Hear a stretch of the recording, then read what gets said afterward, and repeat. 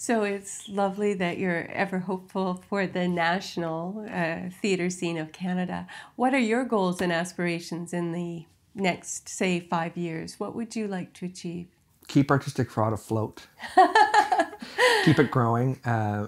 Maintain what Jill has done with it and grow it.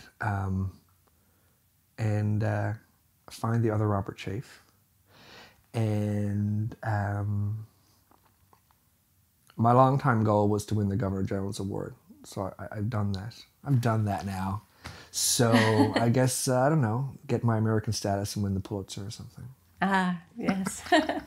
Well, it's just been lovely chatting with you, Robert. Thanks, Catherine. It was great. So thank you very much.